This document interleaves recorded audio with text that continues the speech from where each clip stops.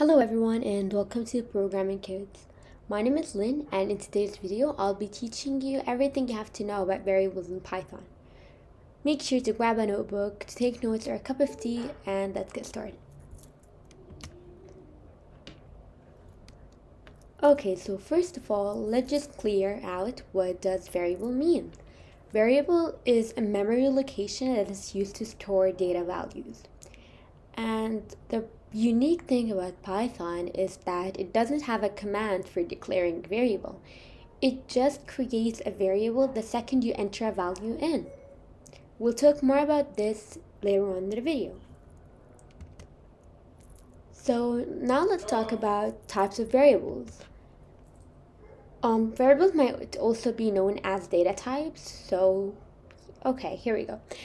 First of all, data types are used to represent a value that tells what operator can be performed in some kind of data.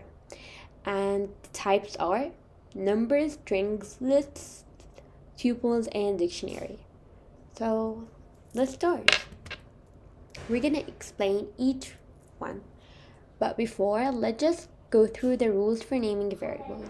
Unfortunately, you cannot name the variable with whatever you want. There are some rules that you have to follow. First of all, your variable cannot start with a number. You can do an underscore or a letter if you want though. And notice that the Python is case sensitive. So boy with an uppercase B at the beginning is different from a boy with a lowercase b. So if you try entering a variable and then pressing enter and you regret what you wrote and you want to delete it, you'll often find Python not responding to you. That's where del function come in. If you want to delete any variable, that you should be using the del function. And if you want to add a variable, you should use the append function. So how are variables formed? Well, variables are formed when you assign a value to them. For instance, if you have a test and you had a math test and you wanted to record all of your tests on Python to make like a program on your phone to check all of your exams and see the difference or something like that, you will have to put a value for each test. So if you got 57 on your first exam, then the value of the first variable, which is test 1, is 57, while the value for test 3 is 96, and you can see how you have improved. So what are numbers? Numbers are used to store numeric values in Python. And we have a lot of types of numbers. One, we have int, known as integer. Then we have long integer, floats, and complex numbers. Okay, so what are int? Int, as we said, are integers. They are usually positive or negative, and they have no decimal point. But they should also be a whole number. What are long integers? So long integers are very long and they are usually unlimited. They are infinite, and usually you would use the letter L to tell Python that this is a long number. And now we're going to be talking about floats. Floats are real numbers represented with a decimal point, dividing the integer and the fractional part. And sometimes you would have to write floats using the scientific notation. So, for example, if you want to write 6.7 times 10 to the power of 5, in Python, what you have to do is replace the 10 with an e. And this is how Python will get it, that you are trying to tell Python that you are entering a float using the scientific notation.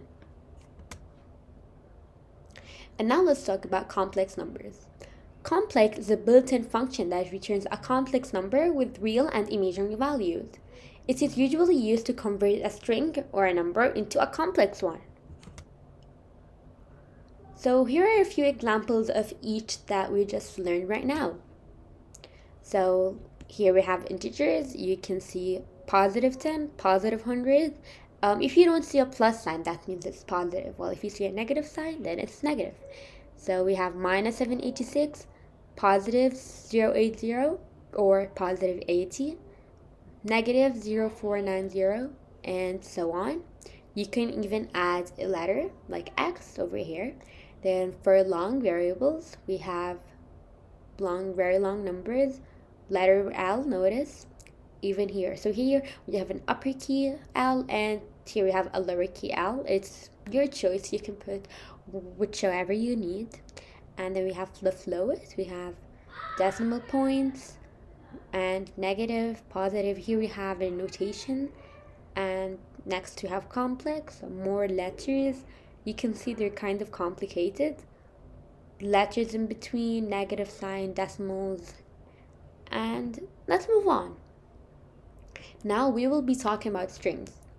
Strings are arrays.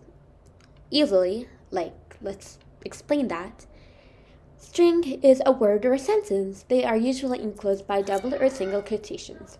If you want to know more about double and single quotations and placeholder, then make sure to check out our last video where I showed you how to use the double and single quotes. I'll link that in the description box.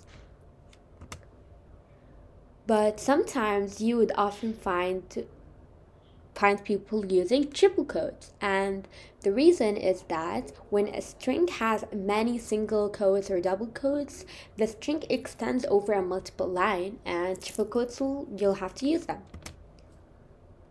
Okay, so lists are variables that can hold a number of strings in an organized set. Unfortunately, there's also rules for lists, but they are really easy. Usually, lists are written using squared brackets, and they contain a list of values, obviously. You can always change the size and the value, which is a good thing, and individual items are referred to using the index number. Now let's talk a little bit about tuples. Tuple is a collection which is ordered and unchangeable, written using round brackets called the parentheses. And a tuple consists of a number of values separated by commas, unlike lists. So there are also rules for tuples. You always enclose the tuples in parentheses. If you don't know what parentheses are, they're a round kind of brackets. They're also mentioned here. And tuples usually contain a fixed list of values, and they cannot be changed. So size and values cannot be changed. And same as lists, individual items are referred to using the index number. So the difference between tuples and lists. The main difference is that lists are enclosed in square brackets, and their element and size can be changed, while tuples are enclosed in parentheses and they have circled type of or curved type of brackets, and they cannot be updated or cannot be changed. Okay, so let's talk a little bit more about dictionaries. A dictionary is a collection which is unordered, changeable, and indexed. So the difference between lists and dictionaries is that a list is an ordered sequence of objects, where dictionaries are unordered and they're all over the place. Alright guys, I hope this video was easier for you. I think by the end of this video, you have understand what is all of these variables, and I hope you guys enjoyed it and learned something new. Make sure to like this video if you did, and subscribe to our channel to become one of the members of our family and to be a young programmer. Make sure to also turn the notification bell on to get notified every time we upload a new video. More videos will be coming for programming on Python. Keep programming, and I'll see you guys next time on programming. Bye for now.